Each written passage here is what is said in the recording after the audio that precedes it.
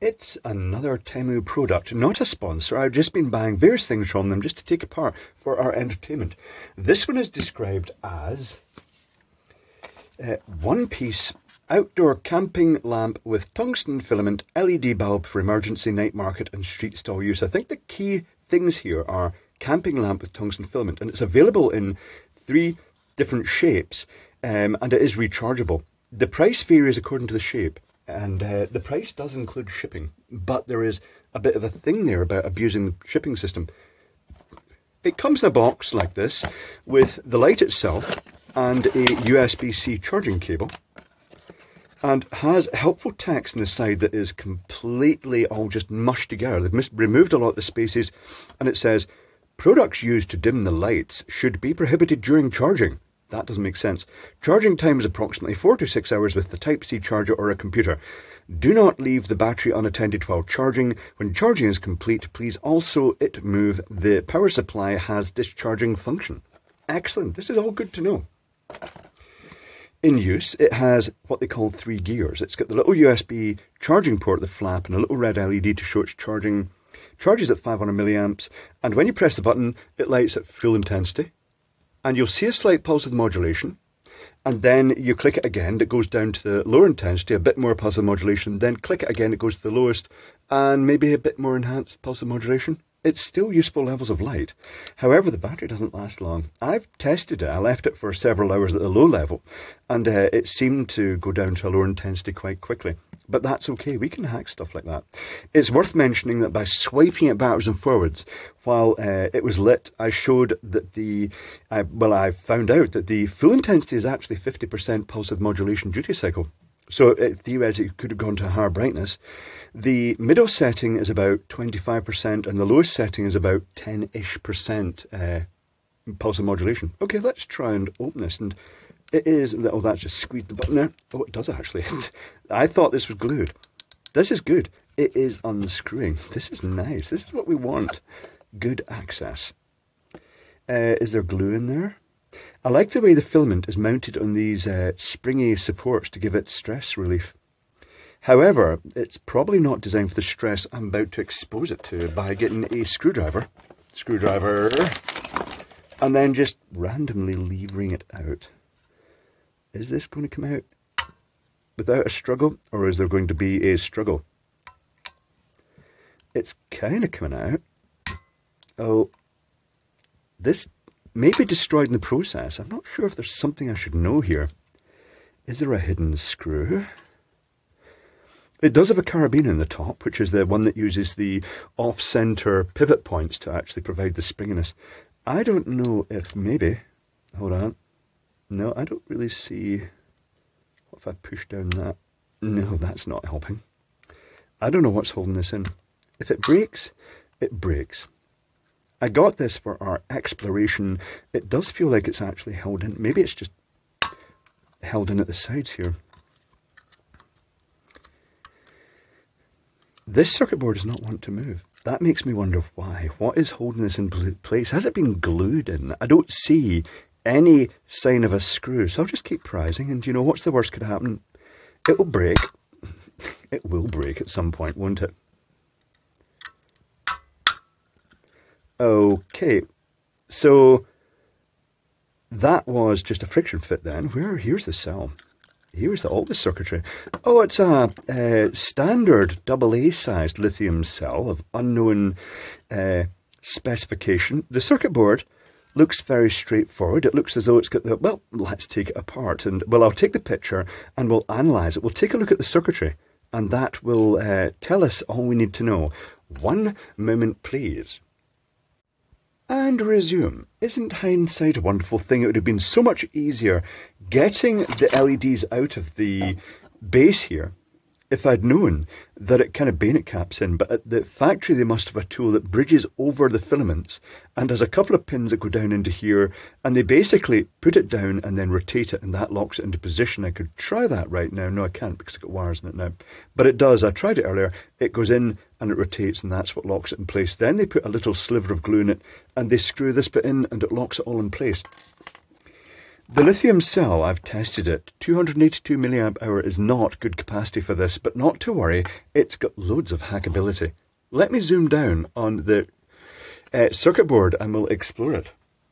Very textbook. It has the classic 8-pin mystery microcontroller with the classic pinout of the PIC12. And it's quite interesting. It's a nice enough design. It's interesting that they've just used 4 pins in it, and they've just chosen the 4 corner pins, power at one end and an input and an output at the other end. There is the classic LTH charge chip with a 2K resistor that programs a current of about 500 milliamps. There is a resistor for the 2 charge indicator LEDs. There's a red one and a green one. Didn't know it had a green one as well. Just lack of patience, not letting it charge up fully. There's a push button and there's a standard NPN transistor, but it could take a MOSFET. However, they've used an NPN transistor and a couple of 1 ohm resistors in parallel to give half an ohm. Decoupling circuit for the processor, 10 ohm resistor capacitor. Let's take a look at the schematic. Here is the schematic. I shall zoom down even further on this. No great surprises, it's very textbook. But that's okay. It's a nice product. It's a nice design. It just needs a few tweaks. It needs hacked and modified to suit yourself. The USB is USB-C. Unfortunately, they've not included the 2 resistors that let it indicate to a modern, intelligent USB power supply that it should be putting out current. So it doesn't supply the 5 volts. You're going to have to plug this into a dumb charger if you wanted to charge. There is a decoupling capacitor across that, which is good. It's part of the textbook thing for this. There is the classic 1 resistor going from that incoming positive supply. So let's call this plus 5 volts. We'll call this 2.4 to 4.2 volts because that's actually what it is, and 0 volt down here. So the resistor goes from the 5 volt supply to 2 LEDs. The red LED is switched to the 0 volt rail by this chip when it's charging, but then it switches off when it is fully charged. So what actually happens there is that while it's charging, the current flows through this resistor, through the red LED, that pulls the voltage down to about 2 volts across that, which means that the green LED can't light. When the charge is completed and it turns the red LED off, the voltage goes up higher and then the green LED can light. It's very, very simple. It's a 1-pin, 2-color, 1 resistor arrangement, very neat. There's a 2K resistor that programs the current. There's the output to the miserable lithium cell that they'd actually soldered onto the ends. I wonder if this is a recycled cell. I wonder if it's basically just been re-sleeved just because it's an end of life cell, because this size should have a much higher capacity, but there is loads of options. There is space in here. It's kind of optimized for this size of cell, but there's also the position for putting a rectangular cell in. So you could actually even cut some of the plastic away, and you could stuff this with as much lithium cell as you could fit in there. Loads of potential. There's the decoupled supply for the microcontroller, so it's not affected by the switching, the pulses modulation of the LED, which causes a slight fluctuation. So it's a 10 ohm resistor. I measured the capacitor in circuit is roughly 5.5 microfarad, closest 5.6, but that's testing in circuit that could be affected by the microcontroller. This one also tested roughly 100 nano, which is about right for that, but that was in circuit. There's the button pulling to the 0 volt rail. Here is the transistor. I thought this was going to be a MOSFET. It's not. It's a standard NPN transistor. It's a Y1, but it does have the normal component arrangement for a MOSFET. 10K pull down resistor, 1K control resistor. It dropped 1.3 volts in use. It was dropping a higher voltage than these resistors, which is just odd. There's the 2 resistors, 2 1 ohm in series, although the transistor is doing all the current limiting because it's being pushed quite hard. It got up to about 30 degrees Celsius, which isn't dramatic, but it's not ideal. And there's the LEDs. Scope for hacking. Aside from upgrading the lithium cells greatly, you could replace this with an A2SHB, probably. A suitable MOSFET, if it's pin compatible. It should be pin compatible. Let me just check this out. Gate. Yes, that would work. Emitter and collector, gate emitter and collector, gate, source and drain, that would work. Yes, interesting. I wonder where my A2SHBs are. I've got big strip of them and I've lost them. But loads of potential, and then of course you can change these resistors if you wish. You can increase the capacity, you can make it more efficient or keep the existing transistor arrangement. You could cut one of these resistors off if you wanted it to last longer, or just adjust it to whatever sort of intensity, battery versus lifespan, runtime you wanted. But there we go. It's actually alright. It's a good starter project, if you will. I mean, that's quite a nice product.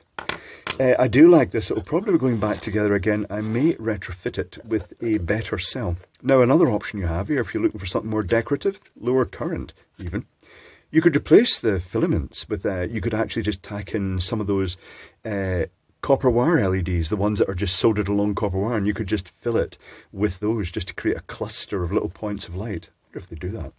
But the filament itself looks quite nice. And with enough hacking, this could actually be a very useful camping light with the option of just recharging it from a suitable 5-volt solar panel.